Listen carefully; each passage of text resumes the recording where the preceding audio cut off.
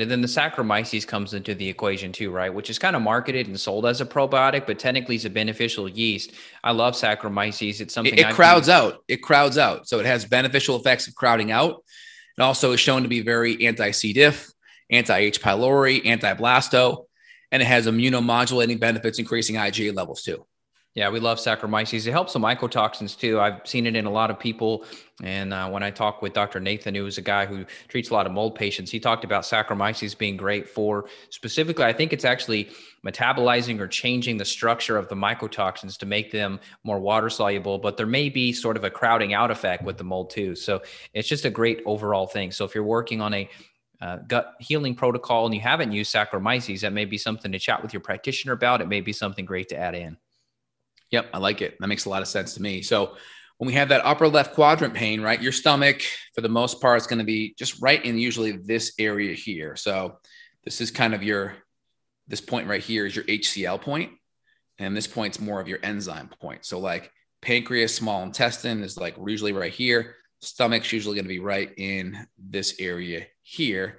And then you have the esophagus going up here, obviously, right? And then this esophageal sphincter can stay open when we don't have enough acidity and we have bacterial overgrowth. Then you can have a lot of that regurg or that reflux happening when we have inadequate levels of acid. So one thing, if you kind of take your hand right here and you follow the sternum down, right where it kind of tucks into the left, if you rub it a little bit and it's a little bit sensitive, that point's normally sensitive anyway, but if it's really heightened, is a chance there's inadequate levels of HCl in the stomach. So that's a good little kind of pressure point there.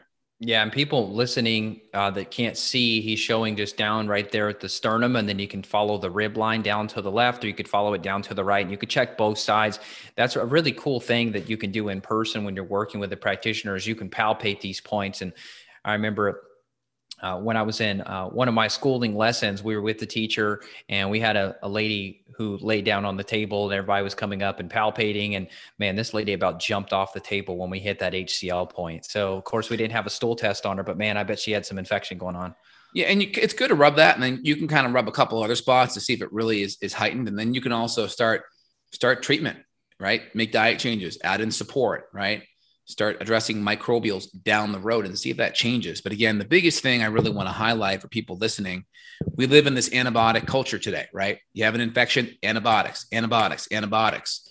And so what tends to happen is people are in kind of my 6R step, right? The fourth R is removing the bugs, right?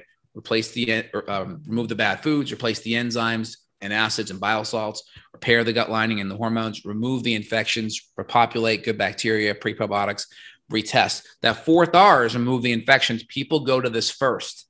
We live in this like antibiotic generation. People are programmed, kill, kill, kill, kill, kill. It's the biggest mistake you can make. Some people can get away with it if you're really healthy and you don't have an overabundance of inflammation. You can get away with it. Most can't. And they end up creating a whole bunch of problems. And I tell my patients, the first rule of functional medicine, right? The first rule of Fight Club is don't make yourself more sick.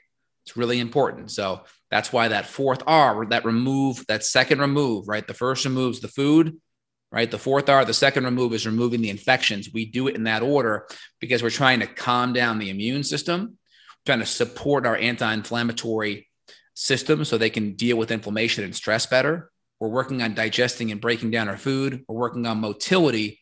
That allows us to set the table so we can come in there and wipe out the bad bugs.